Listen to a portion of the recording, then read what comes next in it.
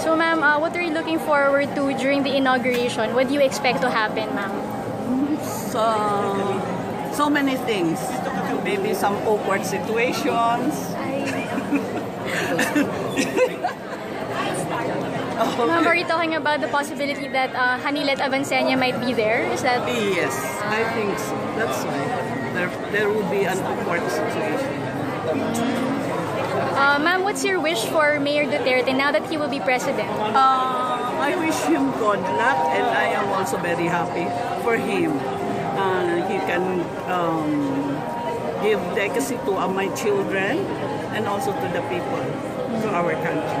Ma'am, do you know who will be the first lady? Have you talked about it in the family, ma'am? It doesn't be the first lady. To be blamed.